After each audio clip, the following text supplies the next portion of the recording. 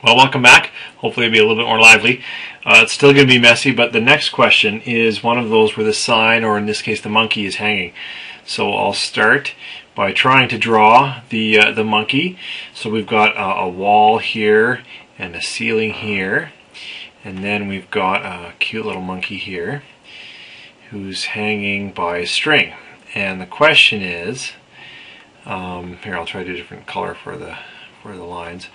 If he's hanging by a string that's coming down here and then it goes straight across here, we'll call this T1 and we'll call this T2. Okay, so if this is the case for the monkey, then how do we find out the tension on these lines? Well, the first thing to do is to figure out the force of gravity that's acting downwards on this monkey, right? So the force of gravity will simply be the mass of this monkey multiplied by the acceleration due to gravity. So that'll be, in this case, the question said it was a 34 kilogram monkey, and of course we know the acceleration due to gravity is 9.81 meters per second squared. So the force on that downwards will be 333.54. So that's 333.54. Oops, I missed a 3. Wow, that's hard to read. And that's the force going downward. So what we've calculated here is the force of gravity acting down on the monkey.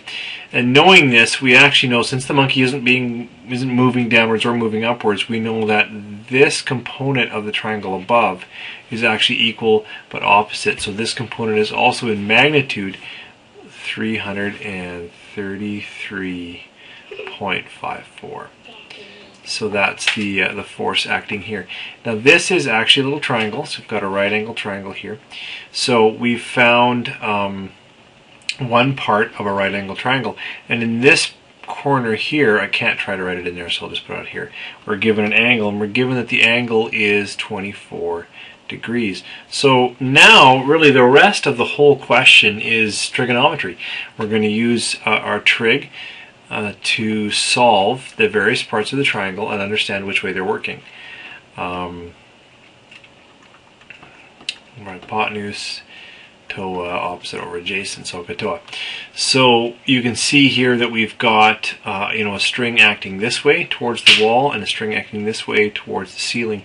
And really this component of T2, the horizontal component, must be balanced with the tension that's on T1.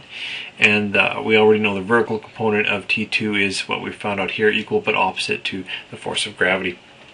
So we're simply going to do some trig to figure this out.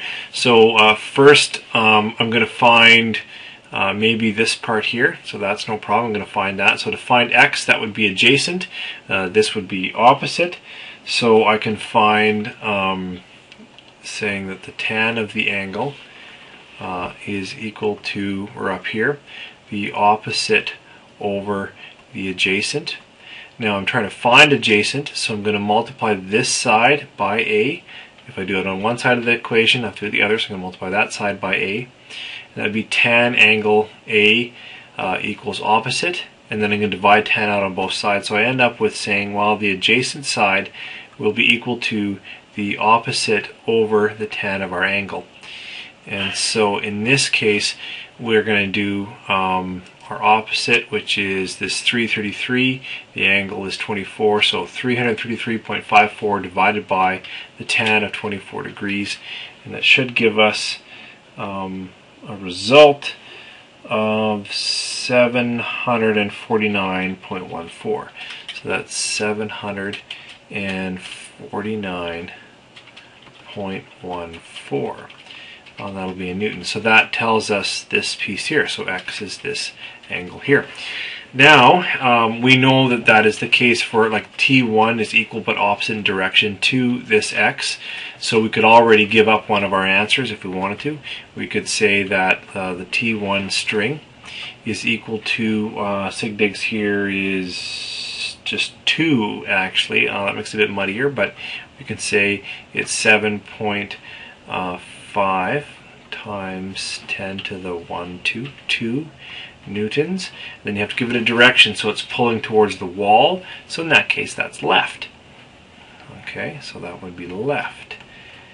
Now, to find T2, we're going to simply do more trigonometry. So T2 is this angle here, which is the hypotenuse of our right angle triangle that we've done here. So we're going to do something with hypotenuse, either so or ka.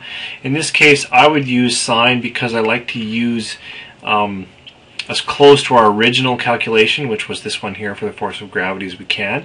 So I'm going to use opposite to get to this. So my base that I'm starting with will be simply the sine of our angle equals opposite over hypotenuse.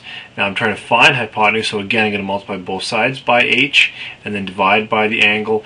So what I'm going to work out here is that the hypotenuse, which is T2, will be the opposite divided by the sine of our angle, which will be 333.54 divided by the sine of 24, and I should have that worked out already. That's 820.03 newtons. So when we're reporting it, the magnitude of T2 to the correct significant digits, which is 2, will be 8.2 times 10 to the second power in newtons.